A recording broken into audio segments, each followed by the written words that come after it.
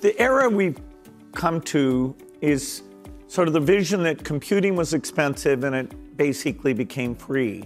The era that we're just starting is that intelligence is rare, you know, a great doctor, a great teacher.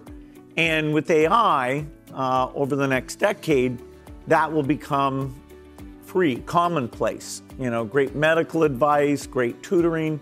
And it's kind of profound because it solves all these specific problems, like we don't have enough doctors or, you know, mental health professionals, but it brings with it kind of so much change.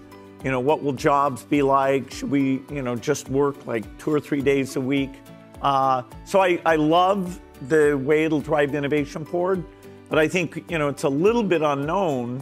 Yeah. Will we be able to shape it? And so legitimately, people are like, wow, this is a bit scary. It's completely new territory.